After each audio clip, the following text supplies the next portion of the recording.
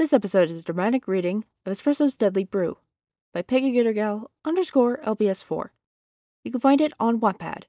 Link below. Enjoy. Chapter 7. Financier gasped in horror as the purple snake slithered away from Madeline. The poor Knight Commander fell to the ground in agony. I've been bit! I've been bit! Madeline screamed. Financier did not hesitate to spring into action. Sir Madeline! Oh God! Hold still! Do not move your knee! Madeline was scared and panicking. Financier calmly hushed him. Breathe. You're gonna be okay. You need to remain calm, okay? She said. Madeline nodded. Good, she said. She pulled out a small medkit she had on her, as well as a communicator. She began speaking in Nay-Do code. Molt Danish! She shouted into the communicator. Molt Danish! Rupert Bingzu!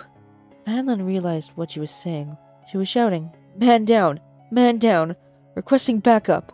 This was the first time someone had ever had to do this for him. He began to feel sleepy, lightheaded. He couldn't fight the urge, and he passed out. Eventually, he woke up in the hospital connected to a heart monitor and IV drip. He looked around to get a good idea of his surroundings. While doing so, he had noticed another hospital bed being occupied. He immediately recognized those concerned brown eyes that were staring back at him. Madeline coughed a bit before speaking. Espresso? He said. Oh, you're awake. Good. You're not dead, Espresso said quickly, immediately looking away from Madeline and laying back down. Madeline sat there looking at Espresso, confused by a sudden shift in expression. Espresso sat up. Hey, what happened? He asked with genuine concern in his voice. Madeline looked at him. Oh, well, I got bit by some sort of purple snake. What? Espresso shouted in shock. Yeah, but I'll be okay, Madeline said triumphantly.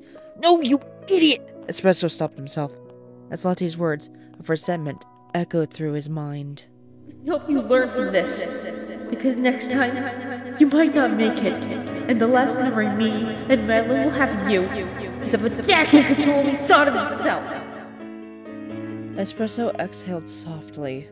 No, Maddie, you're not gonna be okay, he said softly. What do you mean, Essie?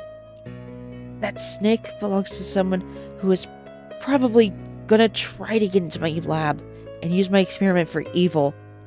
Oh. But why send it after me? You were probably seen as a threat, and they wanted you gone so they could achieve their goal. That's my only guess. I don't like the sound of this person. Yeah, well, luckily my laboratory was most likely locked up by Almond. Madeline immediately went silent. Oh. Oh, what do you mean? Oh, what did you do? Espresso said in a panicked tone.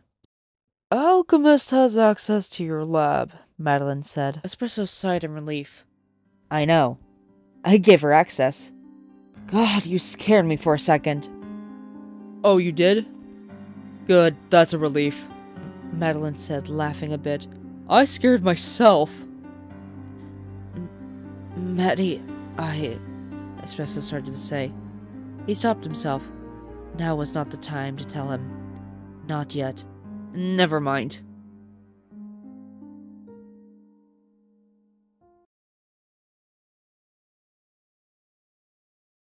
Don't forget to like